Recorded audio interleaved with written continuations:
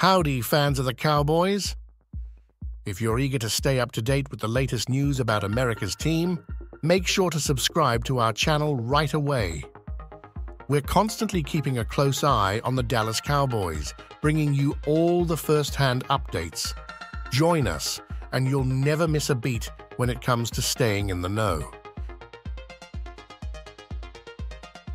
The Dallas Cowboys have been named as a logical trade destination for Kansas City Chiefs defensive tackle Chris Jones. Jones and the Chiefs have been unable to agree on a deal that satisfies both parties ahead of the 2023 regular season. Jones has even been a holdout in training camp and has mentioned that he'd be willing to sit out up to 8 games in a regular season if he isn't signed to a new deal. The Chiefs don't seem interested in trading Jones just yet, but there are several rumors linking Jones to other NFL teams. Gagnon of Bleacher Report named the Cowboys as a potential destination for Jones. This move might have a non-zero chance of causing trouble for the Chiefs, especially if they end up facing the Dallas Cowboys in Super Bowl 58. However, few teams would realistically deal for Jones without believing it would make them a prime contender, and at least Dallas resides in the other conference. The Cowboys already have Micah Parsons, Demarcus Lawrence, and first-round rookie Matzi Smith in the front 7.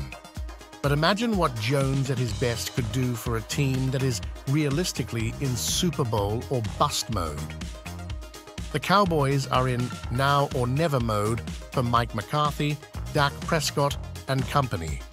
According to Spotrac, they have more salary cap space than all but 5 NFL teams, which gives them wiggle room to absorb Jones' inherited cap charge of $20.8 million.